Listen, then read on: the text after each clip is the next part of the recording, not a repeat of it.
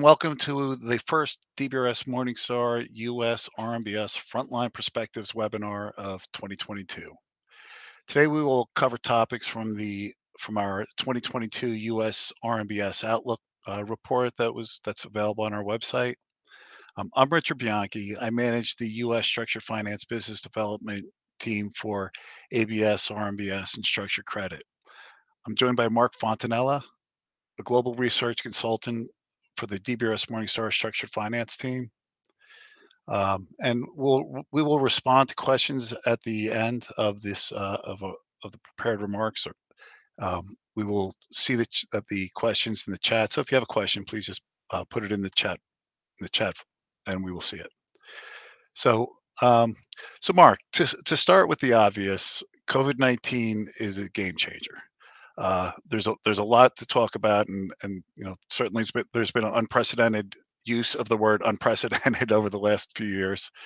So from a macro perspective, we'll start with a macro perspective. Please provide your views on the home and housing markets, and we'll go through several topics, but let's start with government interventions. Sure. And speaking of government, thank you everybody for showing up. I know we're going up against the FOMC statement release and Jay Powell's testimony at 2:30. So, but hopefully this will be as enlightening as the Fed. So, thanks for everybody for joining. So, as far as government intervention goes, I know we had talked about this previously on past webinars, but in 2021 really was a resilient and consolidation year for mortgage credit performance. And there's a lot of different factors, but I think government intervention provided a lot of the fuel. So if we go back and look comparison between what happened during the mortgage crisis back in 2007, 2008, and the current COVID crisis, kind of the path and trajectory and what happened, a lot of things that happened, kind of post-pandemic announcement were the reverse of the financial crisis. So you would expect the credit performance and the markets to perform in the reverse of that downturn. So as an example, the root cause wasn't mortgages this time. Mortgages were an after effect, or housing was an after effect of the pandemic and the lockdowns and so on and so forth. So economic conditions were somewhat similar going into both crises. But again, the downturns were very, very sharp, much sharper than we've seen in history heading into the COVID crisis. But the recovery was also equally as brisk. And so the markets generally recovered. Issuance came back in RMBS particularly once we got through Q2, Q3, really in Q3 and Q4 of 2020, things came back quite a bit. So 2021 was a consolidation year. So that continued. We had records across issuance. Home prices hit all-time highs. We had a number of other records in the securitization space. So it was a very robust market. And also, too, the credit performance was resilient despite high delinquencies, by the persistence of the COVID pandemic and late-stage delinquency pipelines across RMBS remaining elevated. The realized losses are what was really resilient. So despite high delinquencies, we saw realized losses either, kind of come down as versus what is expected, and so that was due to a number of different factors. And I think Rich had mentioned some things as far as what those are considered. But you can basically categorize a lot of those things into kind of federal policies, monetary policy, and just housing activity and mortgages itself. So let's start off with things like monetary policy. If you look at the rate environment, and also the macroeconomic environment too. Just let's frame this, because I think it's important. Right. Rising tides raise all ships. So RMBS sectors, from the prime credit to peripheral credits, they all benefited from the same conditions. So part of it was economic backdrop. If you look at unemployment right now is at 3.9% as of the last release. It started 2021 at 6.7. So 6.7 to 3.9. So credit in general obviously improves in performance when you have that improving backdrop of unemployment. Inflation, which is kind of counter, started the year at 2021 at 1.2%, according to CPI. The latest numbers are at 7%. So you can look at that a couple of different ways. Inflation is obviously a worry to market participants, but also too, you want to think about it as that's an after effect of brisk economic activity. So that's a positive from that standpoint, and existing or seasoned debt service. But let's look at the rate structure. Fed funds.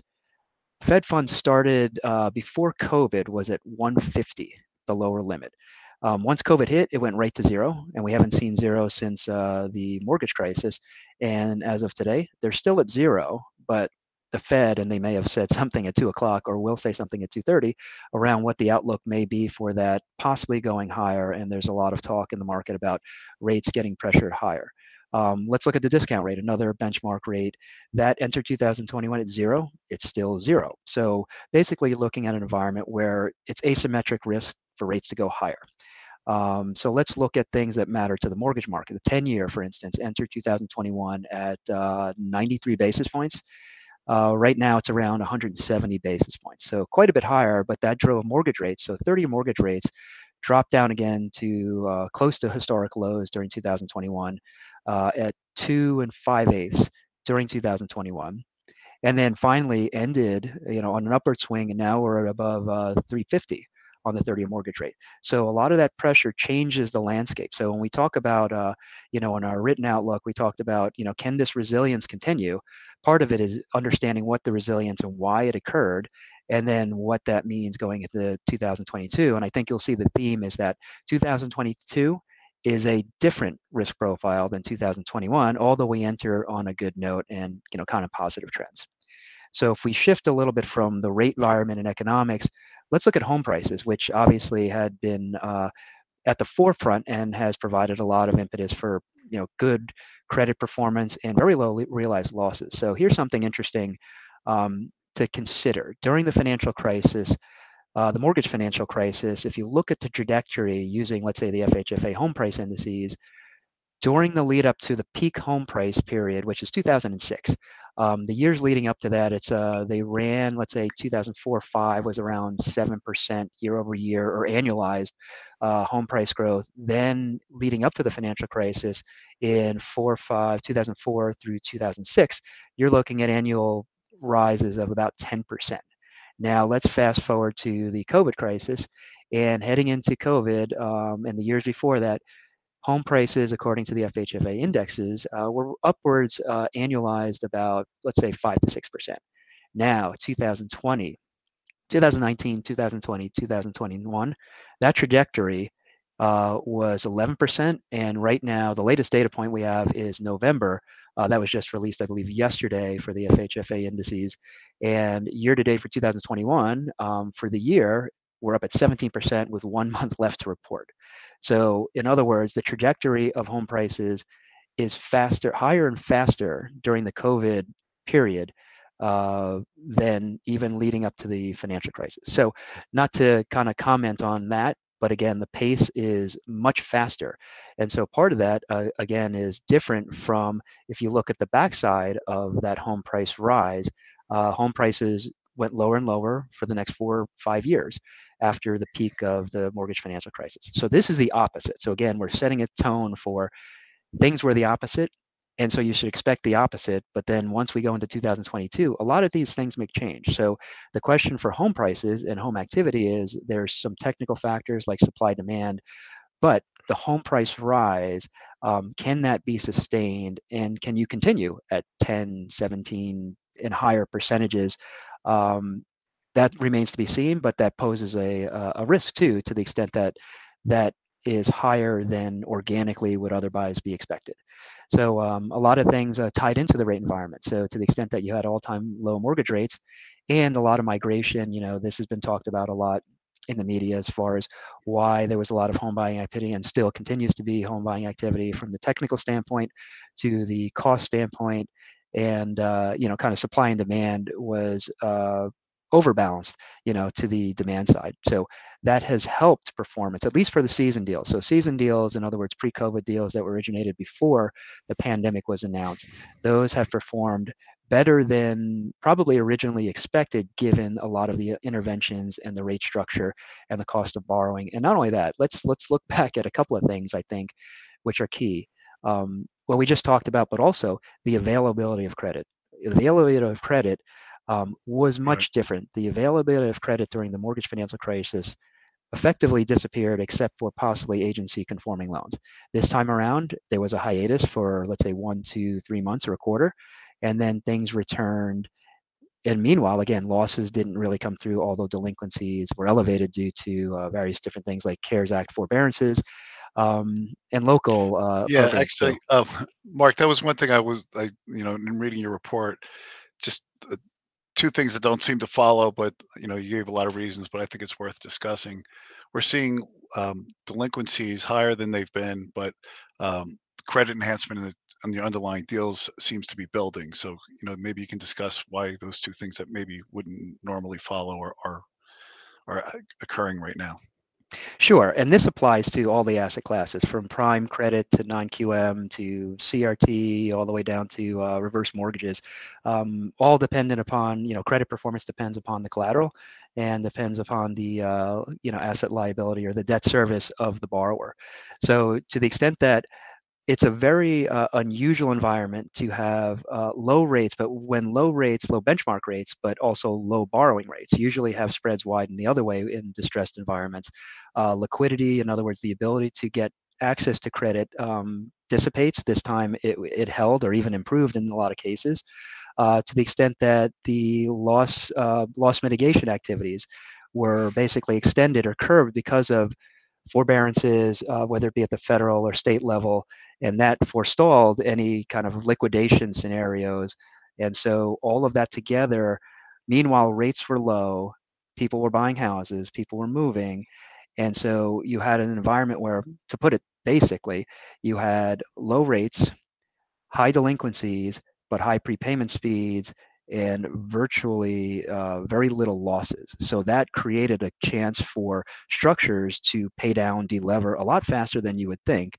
And or normally think, and so that was very unusual. Usually, along when you have those conditions, again, spreads actually, kind of widened and tightened. So in other words, issuer costs, therefore lending costs, didn't widen dramatically, at least after Q2 or Q3 of 2020. And so you had a lot of the opposite things, with the one exception is that you don't have realized losses come through. That's the one thing that was unique. So again, to reiterate, fast prepayment speeds, liquidity for borrowers, high delinquencies, but very low losses. And again, that allows for structural delevering and good performance, whereby you don't see a lot of losses pass through to investors, at least Yeah, initially. yeah, that's great. And so basically, from a credit performance perspective, I mean, as you mentioned, but it's been strong kind of across the board, and um, going into 2022, your expectations is for that to continue to improve, to hold steady. Any thoughts on that? Yeah, I think, as I said before, entering 2022, which we are in now, the trends continue. But to the extent that there's as much upside as there was in 2021, I think that upside is just, it's more balanced. So you have kind of a situation where you have a little bit more balance, where there's more downside relative to upside, relatively speaking. So are you moving to a more balanced position again? Do home prices, can they go up another 18% year over year for the next year? Possibly, but the likelihood is that that might be tempered. Prepayment speeds to help delevering, that's already showing the slowdown. There's already burnout shown since the middle of the summer and the beginning of the summer last year across asset classes. So that's slowing down. So then you can actually bifurcate the kind of the universe into pre-COVID deals, so season deals, then deals across asset classes that were issued during COVID. And so they have different pools of borrowers, different pools of collateral.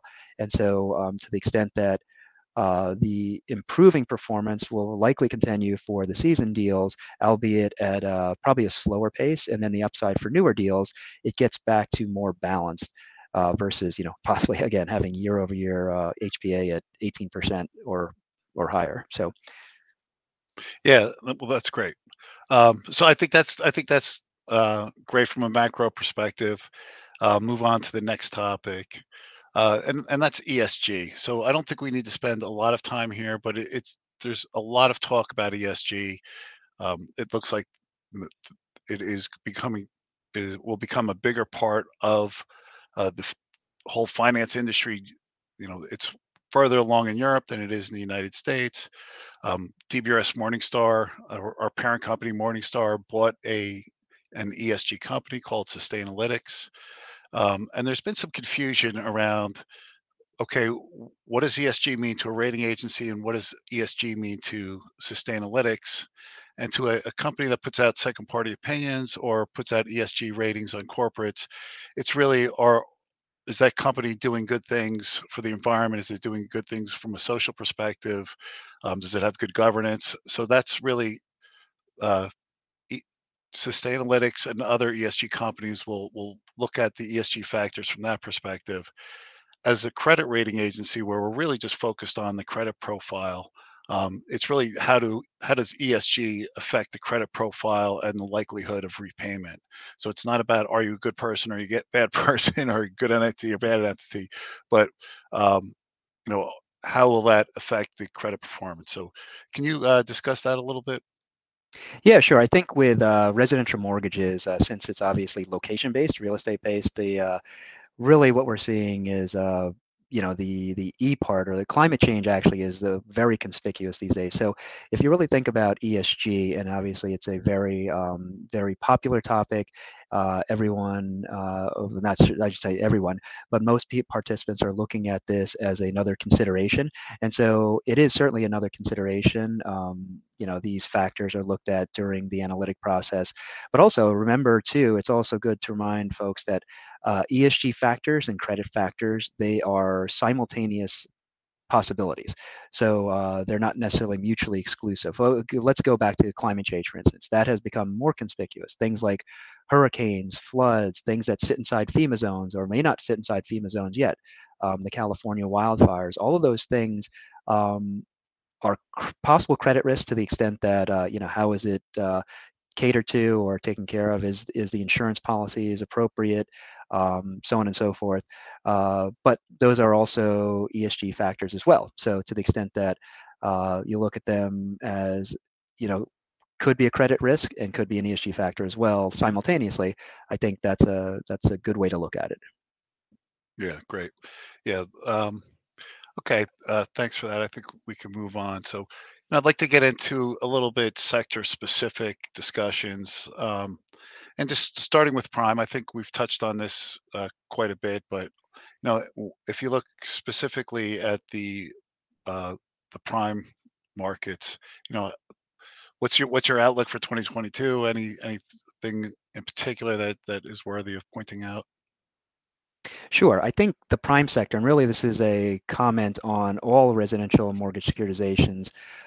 If you look at it with a couple of key things, so we talked about government before, so let's look at a couple of key adoptions that are in place for this year. One is the conforming loan limit.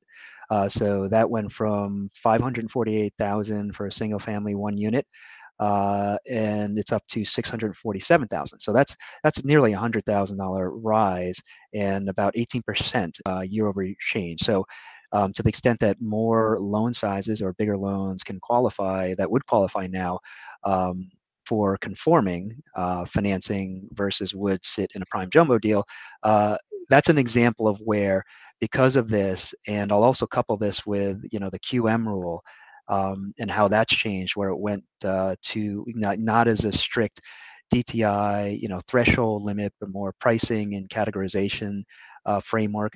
So what happens there is that, let's say the conforming box, the conforming box, and we'll call it the QM box.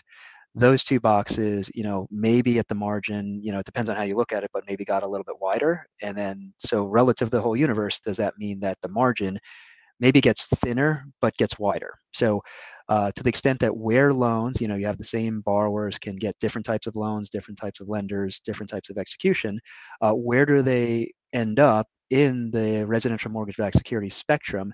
And so prime is one of those areas where, let's look at a couple of trends. For instance, there was a number of more agency conforming deals, more investor loan deals. So if you look at that as a incremental expansion of the prime sector besides prime jumbos, and also the entry of some other participants besides the major money center banks, you see that prime credit expanded during 2021. And will that continue into 2022? Well, looking at just the prime sector, maybe different asset types, but again, because of that GSE conforming box, maybe you have some things that will kind of move out of the prime credit purview, but then other things that move in. So in other words, agency conforming because of pricing. Now, there was some recent loan level price adjustments that were put into place, which made second homes and high balance loans more expensive to deliver to the GSEs. Does that prompt more loans that would make more sense, especially economically, in a prime credit securitization? So a lot of these things are kind of push-pull, but really it's a theme of shifting the configuration within the residential mortgage security space. And then kind of let's continue with the prime credit, to the extent that, again, we talked about economics and LLPAs would determine what that kind of a shift looks like. Also, too, structures have remained stable. Just a couple of anecdotes, not anecdotes, but evidence. Performance was really good for the prime credit space, as you would expect. The highest tier borrowers, the highest tier loans and collateral. So losses virtually zero across nearly the entire sector. Delinquencies have come off their highs, and looks like, based on the latest numbers, either DQ tests have been passed within the past couple of quarters, or a lot of them will pass, in 2022. So that's a lot of good credit upside, which you would expect from the prime credit space. But also too, on the margin, you may have different things like the appraisal activity, or what types of appraisals are used, due diligence, those type of things at the margin from a deal perspective may persist and may kind of become permanent adoptions. And I think that that flexibility, I think, will continue given, again, the changing landscape and the reconfiguration of where loans end up. Right. Okay. Yeah, that's great. I mean, we clearly have seen plenty of agency conforming mortgages and pools that were executed in the private label securitization market. So let's move on to non-QM. So in the non-QM market, again, actually one thing that has been a problem for non-QM from time to time is when uh, there is a significant move in rates, where rates get tighter. Um, it seemed that many of the originators would shift all their resources to the agency conforming market and kind of leave non-QM in the dust. But in a rising interest rate environment, I would not expect to see those shifts where there's just limited resources that can't process all the mortgages. But that could be one positive factor for non QM from a issuance perspective, and origination perspective. But from a more performance perspective, et cetera, can you discuss the non QM market a little bit? Sure, and I don't. May sound like a broken record, but again, performance had been really good in 2021 for all the factors we talked about. Speeds were high, but they're tapering back off. But credit performance, delinquencies declining. Late stage delinquency buckets are also declining. Realized losses were relatively low, compared to the credit within the non-QM space. I think one of the things that helped performance is, again, low rates, again, non-QM rates, so low rates, where issuers were able to get good financing, or relatively good financing terms. So optional redemptions were numerous, and they were in the money for a lot of issuers. So you saw a lot of that activity, which shortened up the term or duration of deals, which helped. The shorter duration is, all else equal, you're paying your credit back faster. So I think all of that led to a good performance, but also was because of a high issuance period during 2021. So from that standpoint, it's what do the new deals look like? So the season deals, again, benefited from all the things we talked about, and to the extent that the conforming box, and again, there's a lot of configuration, but let's say there's always this trend where non-QM may eventually in the future qualify for QM or conforming. So that helps keep prepayment speeds historically a little bit above where conforming speeds are on a stable basis. So that I think it still bodes well for credit. But to the extent that what ends up in the latest pools, again, this is not a comment on selection, but just what's available and what borrower demand is. That may be because the QM box may be a little bit bigger, maybe the conforming box is a little bit bigger. The QM portion of the box now, that might lend itself to either underwriting guidelines maybe expanding a little bit, and then therefore that just leads to what goes into collateral pools. So that's a timing and technical aspect versus a asset selection aspect. So that again, that remains to be seen. But again, we have mandatory compliance for QM got pushed to October of this year. So to the extent that once we have full mandatory compliance, does that really determine where things shake out? It's going to come down to economics and liquidity for the loans, which structures make sense. But again, from a performance standpoint, from an issuance standpoint, that could be, kind of counterbalancing smaller QM portion of the box, but then more entrants and maybe innovative products, so on and so forth. And then going forward, as far as the credit performance, it should be commensurate with the type of loans that make it into pools, all else equal. If the backdrop stays the same, then that influence will be stable. Right. Okay, great. Moving on to the GSEs and the CRT space there. You know, Freddie mentioned that they probably won't have the same issuance this year as they did last year, but last year was very strong.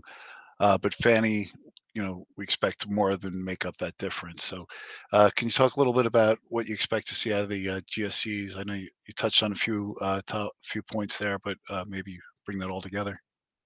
Sure. So let's start with for the GSEs and credit risk transfer. So first thing is, to the extent that the latest FHFA scorecards came out, kind of not mandating, but giving guidance to what the GSEs are going to be trying to adhere to.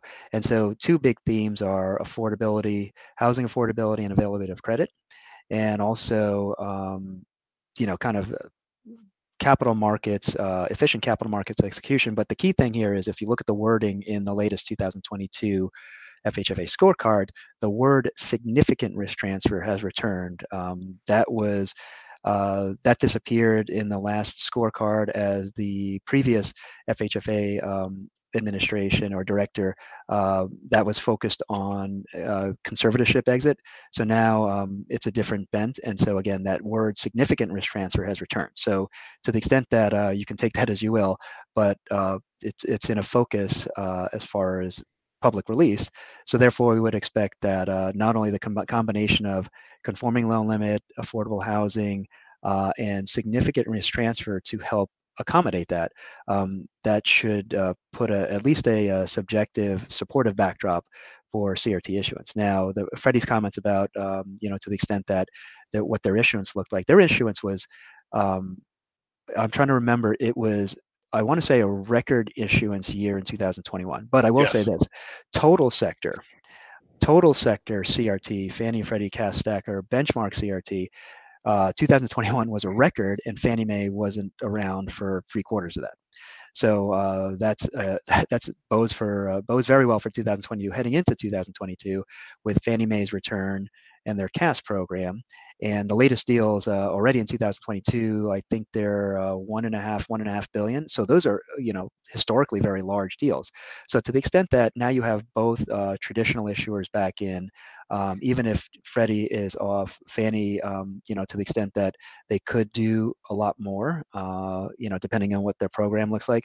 So to the extent that we could have either, I wouldn't say stable, but there could be a decent amount of upside, considering that there's still good housing activity. There's some refinance activity. Speeds are still up around we'll call it the the high 20s to low 30 CPR, which is still above kind of steady state. And so that means their portfolios, their guarantee books are still growing, and therefore opportunities for continued CRT issuance. So we'll see how it plays out with now both issuers back in the market. Yeah, and I think, along with what you're saying, one of the expectations is to see a higher detachment point. So each time they do securitize, there will be more bonds available in the market. So that could also be, there's a number of transactions, but there's also the volume of bonds that are issued per transaction. Sure. And just to kind of finish that off, not only did we see a trend through 2021, but just in general, more of the lower part of this capital structure was being issued in B1s and B2s, but also too now that with the latest Stacker deal, for instance, they had the M1A, M1B, and the whole kind of subordinate percentage, I think, was 4.5%, which is higher than it usually is, at three handle. So that does put more possible volume per deal to be able to be issued into the market. Yeah, great. Okay, so moving on, I think kind of related to the GSEs is risk transfer from the mortgage insurers, so the MILN market. Um, that seems to be moving along nicely. Anything in particular to note on the MILN market? Sure. I think quietly the ILN market, ILNs had a record issuance in 2021 as well. And what's interesting is that quietly, I think the float now is around 20 plus billion. So if you look at GSE CRT at roughly now, I think with the latest deals, that's 49 billion. Um, it's getting to be a pretty significant. I think it's significant already. So the amount of volume that's out there and the float that's out there is quite a bit. And if I think back to the GSE CRT growth, I think that's 3 years in. I think that's when benchmark CRT hit 20 billion. So to the extent that that's relatively sizable for a credit sector, I think that bodes well. And then going back to the GSE CRT or just the GSEs in general, to the extent that vast majority of collateral, if not all the collateral, is conforming, high LTV conforming in the ILN space. Well, to the extent that the GSE guarantees T-books grow, and that upside that allows for possibly more MILN reference pool collateral to be risk transferred. So again, I think rising tides raise all ships in this pond. The conforming pond, CRT and MILN could go together. But then again, it comes down to like capital and economics for the different MI companies, and depending on how they look at it based on their funding alternatives. Right, great.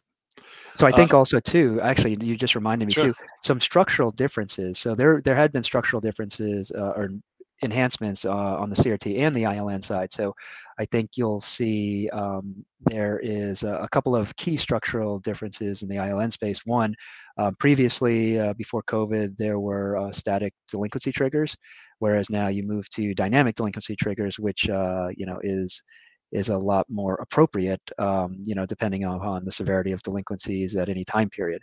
And then also to the optional redemption periods, they're a little bit shorter.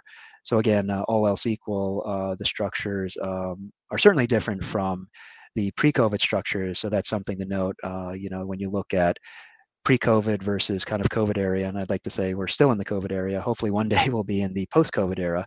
But until then, there's a difference in what the outstanding deals look like. Yeah, interesting.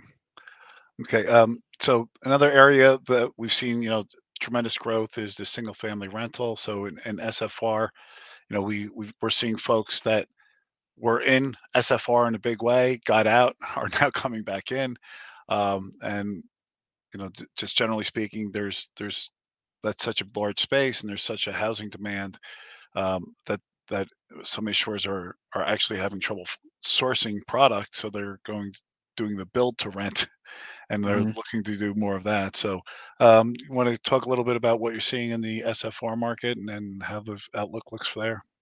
Sure, sure. And I apologize in advance for some of the musings, but yes, SFR is one of those innovations. And if you really think about SFR, that market was born or really got boosted in the post-financial crisis period. So to the extent the GSEs had big REO inventories and, they were looking to rent and selling off large swaths and entire regions of homes, and they become rentals.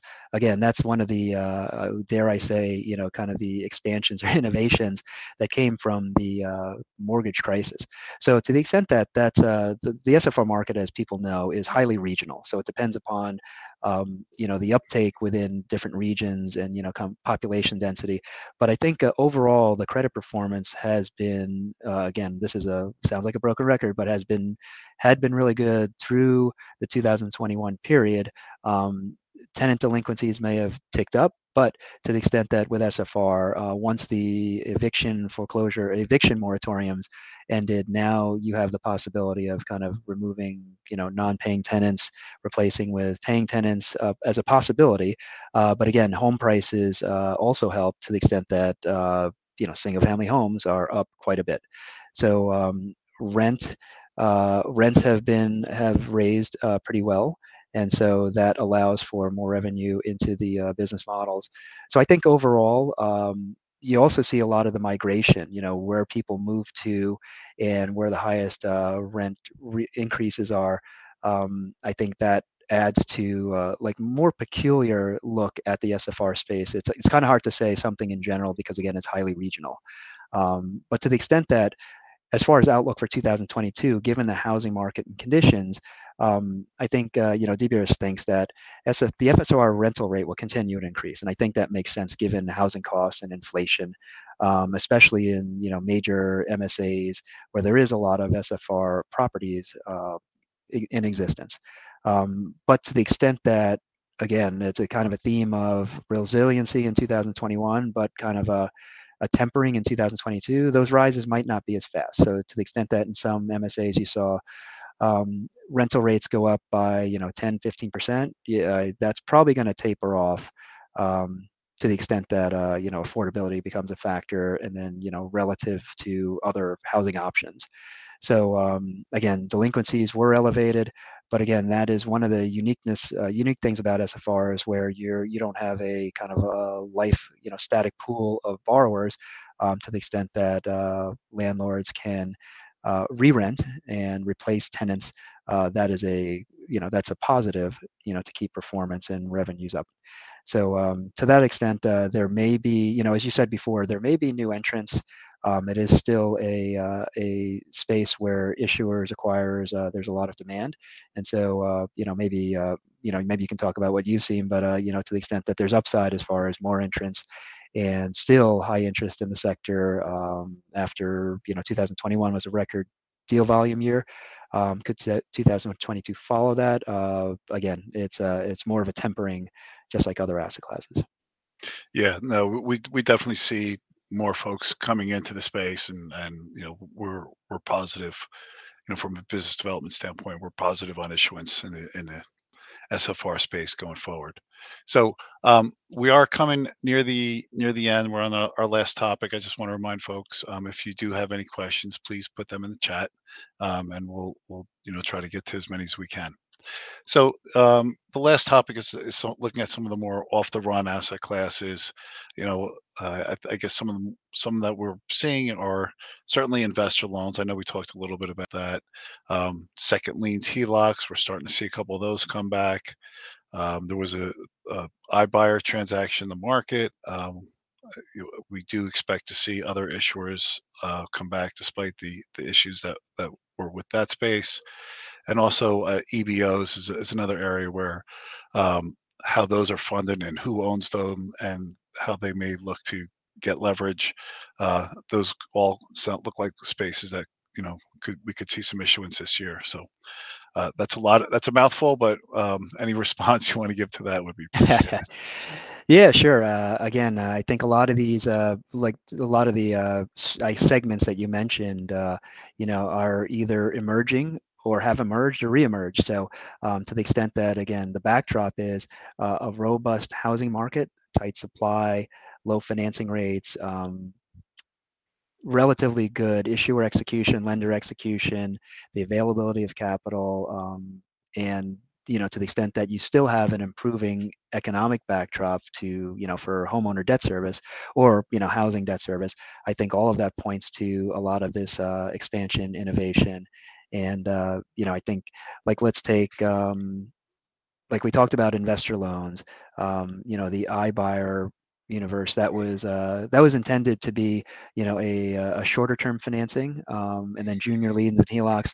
All of the junior liens and HELOCs, we saw those, in the pre-crisis period. So again, reemergence, emergence. I think Right. With there's a lot of rising interest opportunity rate there. environment, certainly, that's primes for the junior liens and seconds and HELOCs. Hmm. So Yes. yeah, great. Other areas, the fix and flip market, there's actually a healthy issuance in that space, all in the unrated, so not something we see too much of or study too hard, but we definitely see it, and that is something that would be great if we could bring that into the fold to have turn those into rated transactions. We're seeing some term warehouse securitizations, so instead of an alternate to warehouse lines, we're seeing warehouses being issued into the market in bonds. We discussed prior to this MSRs with the rising interest rate environment. Maybe we'll see a few more MSRs come back. And shared equity is something that we see in the industry. People are putting money to work in that space. When we'll start to see regular deal flow, I'm not sure, but I could see that market moving forward this year. So, any Yeah, and thoughts on that? yeah, sure. And I think one sector that I think we should touch upon is the reverse sector too. We keep talking about home price appreciation, and that's one of the asset classes that kind of really benefits from home price appreciation, given the cash flow that comes from the loans themselves. So to the extent that ending the year robust as far as issuance goes, starting the year, and I know you've seen a lot. So that's one segment where the performance, again, relative to other asset classes, has performed in kind. 2021 was a very good year. To the extent that the HPA has certainly helped collateralization. That's all positive. And then the proliferation of, let's say, government HECM versus proprietary loans, that'll continue to evolve. And I'm sure you've seen, and you can chat about kind of what that activity looks like, because like I said, it ended the year brisk, and it looks like it's starting out the year brisk as well. Yeah, well, you saved my bacon because we have a very strong franchise in reverse mortgages, and that was on the list, and I skipped over it. So I'm glad you brought it up. But no, Derek Moran on the DBRS Morningstar team does a fantastic job in that space. He leads our efforts there, and certainly we're seeing robust issuance there, and we don't see that really slowing down anytime soon. So yeah, that's great. So with that, I think we're prepared to take some questions. I don't know if there's. It doesn't look like we do have any questions. So, Mark, unless you have something further, we can conclude this. No, I think we covered a lot today. And again, it was tough going up against the Fed and Fed Chair Powell, but hopefully, we were able to provide a lot of information. And if anyone has any questions on any particular nuance or materials that we talked about here, or any of the past research reports that have gone out, especially the credit performance reports, just let us know, and we'd be happy to answer any questions you may have. Yeah, so great. So, just in closing, Mark, of course, thank you for sharing your expertise. You're a well-known pro at this, and we're lucky to have you know your help on our research reports.